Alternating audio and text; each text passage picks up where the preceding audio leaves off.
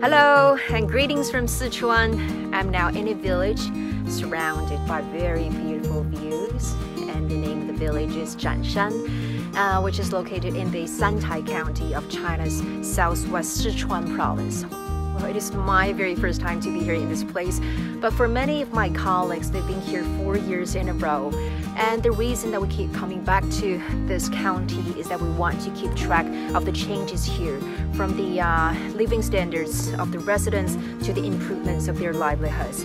During our 3-day special coverage on poverty eradication, my colleagues and I spoke with numerous villagers and farmers, local officials, experts, and even a young couple who made a fortune by selling agriculture products through live streaming. Well, it's great to see all the villages in the county met the goal of eradicating extreme poverty by the end of last year.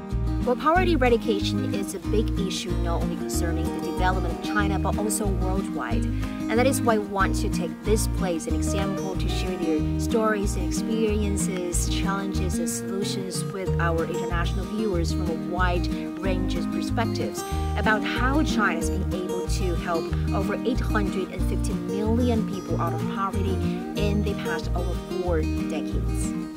Well, there are 2 people that I met here that are really impressive to me. One is this cute little girl. When I first saw her, I thought she was playing cell phone while writing her homework. But when I walked closer, she was actually sending voicemail of reading pinyin to her teacher. And I thought that's really interesting because it's a little bit like what the kids in big cities are doing, right? Well, there's another old man that I met. We visited his home, and then we found an electronic keyboard in one of the rooms with numbers on the keyboard. So it's like 1 stands for do, 2 stands for we, and 3 stands for me. You know, you can guess the rest. And I thought it belongs to his grandkids. And I asked him, and he's like, oh, no, that's my piano. And he even played a little bit for us. Well, you can tell he's obviously a little bit nervous because it might be his first time playing to strangers without any preparation. But I don't know why. I was just so deeply touched by those music. And then I asked him that, why do you want to learn? And he said, because I like the sound of the instrument. And then I asked him, where did you learn it from?